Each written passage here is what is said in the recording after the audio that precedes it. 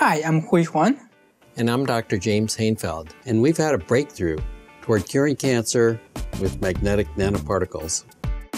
The concept behind this is simple. If you put iron particles in an alternating magnetic field, they flip back and forth and create a lot of heat. If they were inside a tumor, you would cook the cancer. Researchers have been trying to make this work for years, but the problem is iron is toxic at therapeutic levels. You can avoid poisoning the body by directly injecting into the tumor. However, this misses many areas and the tumor regrows. We thought a better way would be to use intravenous or IV injection. Simply inject into a vein and let the circulatory system do a more even delivery to the cancer wherever it's found. To do this, we first had to make our iron particles very non-toxic. Here at Nanoprobes, we engineered a nanoparticle with an iron core and wrapped it in a biocompatible shell. The iron core will still react to a magnetic field, but it's kept safely out of direct contact with the body.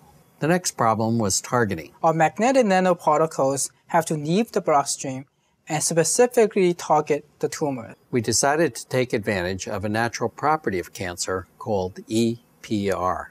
Since tumors are growing, they call on the body to create lots of new blood vessels in and around them. New blood vessels are leaky, so anything of a particular size in the bloodstream will pass through and accumulate in the tumor, but stay out of healthy areas. Once we got our nanoparticles to just the right size, it worked. In our lab animals, after IV injection, the tumors became highly loaded, with 16 times the concentration in the tumor compared to the adjacent healthy tissues. The next step was to put our test animals inside a rapidly alternating magnetic field.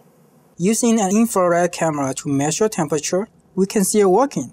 The tumors easily heat up to a lethal temperature. They actually liquefy, while surrounding healthy tissue stays cool and unharmed. The results are dramatic. With a single 3-minute treatment, the tumors are completely eradicated. With a precision finer than a surgeon's knife. We have achieved an actual cure rate of 78 to 90% in mice. It's also great news for combination therapy, where heating is used to greatly amplify chemo and radiation. So far, it's been difficult to heat deep tumors, but magnetic heating is perfect for this.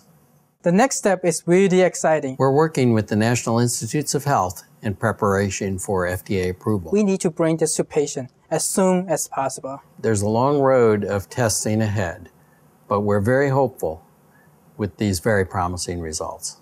To learn more, please visit us at nanoprobes.com. Thanks.